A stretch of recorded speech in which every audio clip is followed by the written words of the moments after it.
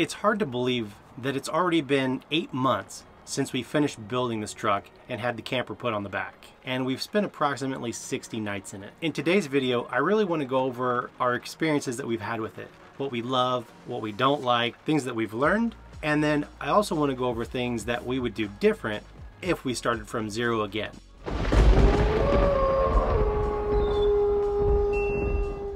So let's talk about what we like. One of the things that we absolutely love and that drew us to this, it's given us the ability to kind of take an artistic approach with camping. We now have the ability to either camp in an RV spot at a regular RV campground, like a KOA or something of that nature, or we can camp completely wild and 100% off grid for an extended amount of time. Whereas before we kind of stayed within the campground confines, or we had hotels and then we'd go out for the day. But this has really evolved the ability of us to be able to camp and get wild and experience things on a whole new level. We're really able to camp as wild as we want to. The next thing that we love is the absolute ease of setting up and tearing down our camper setup.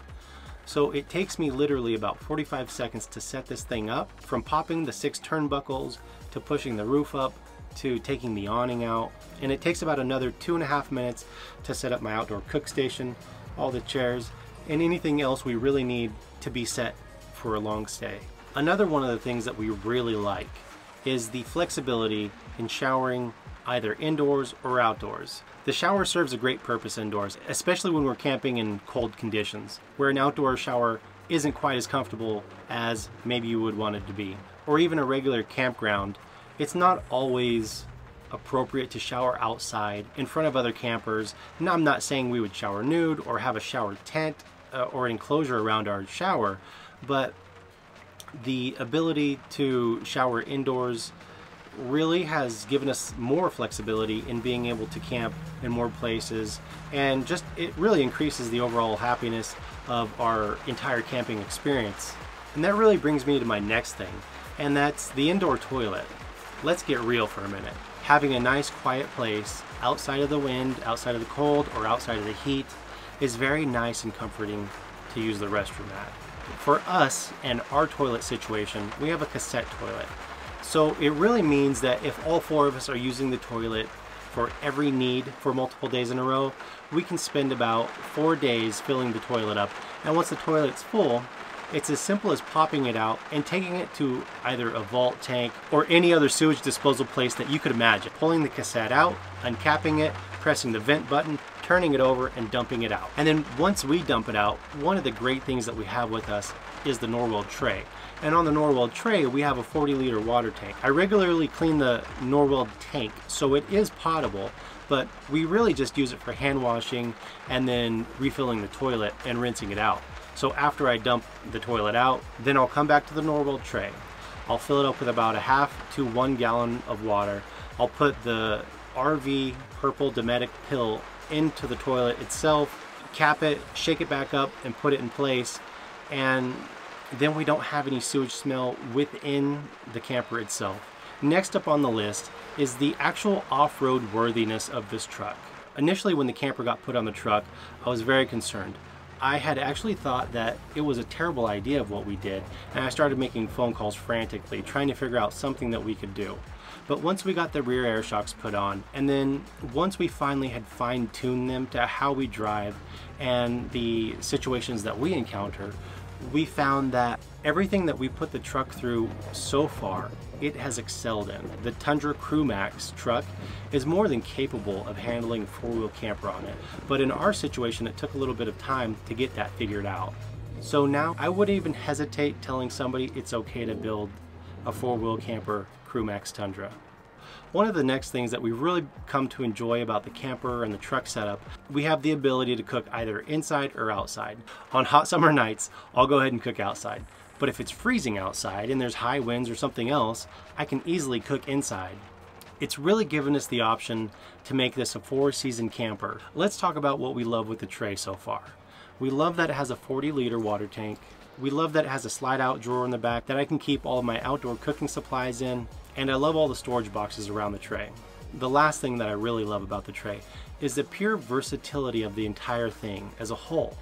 When I take the camper off, it really provides me a large space to carry different things that I use for work or whatever it may be.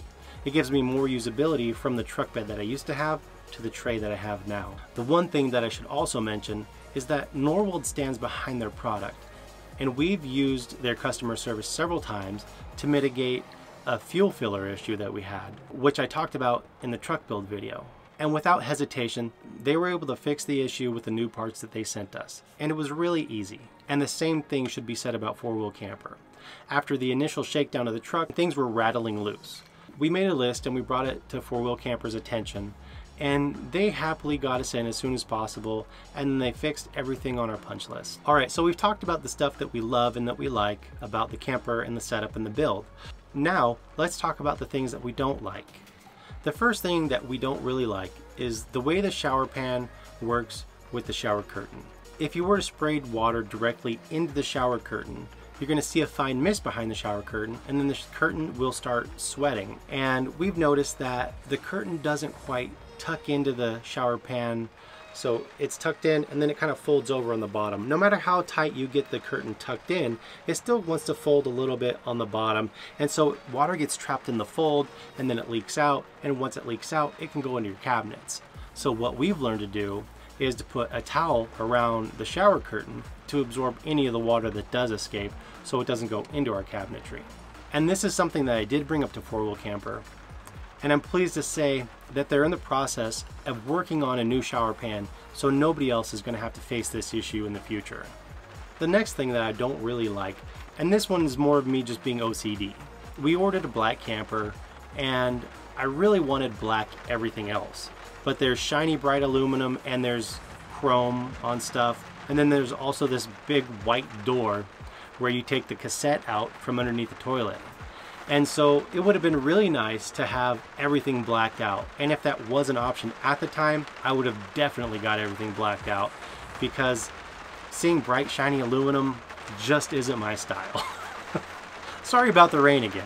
The next thing up on the list is the dust intrusion, and it seems to only happen when we're on very dusty or fine silty roads. So we understand dust will come in if the doors open or the vents are open, which is totally fine.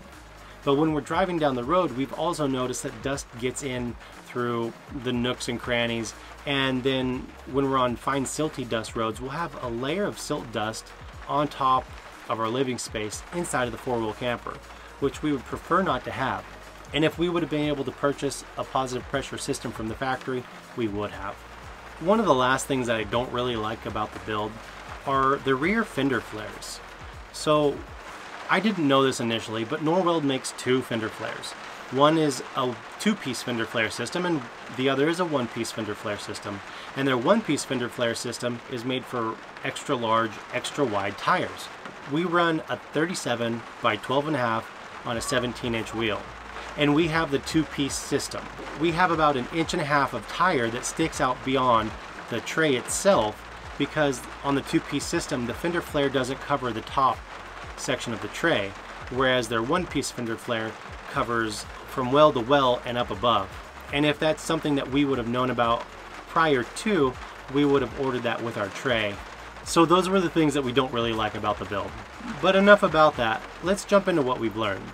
So first off, we've learned that it's really important to cook outside as much as possible. Not only do we conserve our propane, but then we can reduce the climate impact within the camper, which is pretty dramatic when you're thinking about cooking inside on a hot summer night. Well, the next thing that we learned, we didn't quite learn it until we started cold weather camping. So we really wanted to make this a 4-season camper, and we thought it was really important to be able to camp all 4 seasons effectively and comfortably. A few of the first times when we went out cold weather camping, I noticed there was a draft coming in from somewhere. And so when we came back home and it was cold enough outside, I went ahead and opened one vent and I had the air blowing out with everything else sealed up. And I felt around for any draft possible. I found there was air leaking in around the refrigerator. What I did was I added more weather stripping around the refrigerator and sealed up all the holes that I could feel. And once we did that, we noticed that the cold air didn't seep in like it used to. And on top of that, we also added Reflectix to the windows. We added it directly against the window pane itself, and then we also put a second layer on top over the entire window itself which has given us 2 layers of insulation over the windows. And that was another big issue when we were cold weather camping, is that you would feel the radiant cold coming in through the window more so than anywhere else. After sealing the drafts and after reflectexing the windows and the door, we noticed that we're using about 35% less propane to cold weather camp. Another thing about cold weather camping that we kind of learned the hard way, we found that when it's colder than 36 degrees outside and doesn't get above that, we need to leave the heater on all day long. And not only that, we need to leave the water cabinet open so the warm air can circulate by the water pump. And we found this out because one day we went out hiking to some hot springs, and when we came back to make lunch, we turned on the water and we heard some crunching and stuff from the water cabinet. So when I looked in there, I saw that there were ice crystals inside of the water pump, which I then ran hot water through, and it seemed to take care of everything. Ever since leaving the cabinet door open and leaving the heater on the bare minimum, we've noticed that the water doesn't freeze up anymore inside of the pump. And real quick, I want to talk about the things that we will be adding, because there's a few things that were left out of the camper and that we weren't aware of that we needed initially that you might need in your camper. So the first is a pure sine wave power inverter. We are looking to add a 600 to 1000 watt pure sine wave power inverter so we can really work on the road a lot easier. Since we Reflectex the windows, I now want to put Reflectex inside of the water cabinet itself and see if I can insulate that better. That way we don't have to continually run the propane throughout the day when it reaches sub-freezing temperatures. The next thing I'd really like to do is increase our fuel capacity. Currently, in a combined scenario, we get about 10.5 miles per gallon with the truck and the camper. And we knew we wouldn't get great mileage going down the road with everything on the truck, although we would like our fuel capacity to be increased by about 10 or 15 gallons. Here are the things that we would do different if we started from scratch again. First off, inside the camper itself, I would go ahead with the lithium battery and the whole power management to use lithium batteries and have a power inverter already in here. That's just an option that we would prefer to go with if we could do it again. The next thing that I would do differently is actually wrap the camper in vinyl. Matter of fact, I'd wrap the whole truck in vinyl and I'd wrap the camper in vinyl. Vinyl doesn't seem to scratch like paint does. It wasn't but our second or third time out and we had to squeeze the camper through some tight spaces. Unfortunately, the camper got a little bit scratched. And ever since then, it's gotten more scratched. A way to prevent the scratches from happening would be to put clear vinyl on the outside. And from my experience, the vinyl isn't terribly difficult to keep clean. The next thing that I would do differently is I would get the 6-step stairs.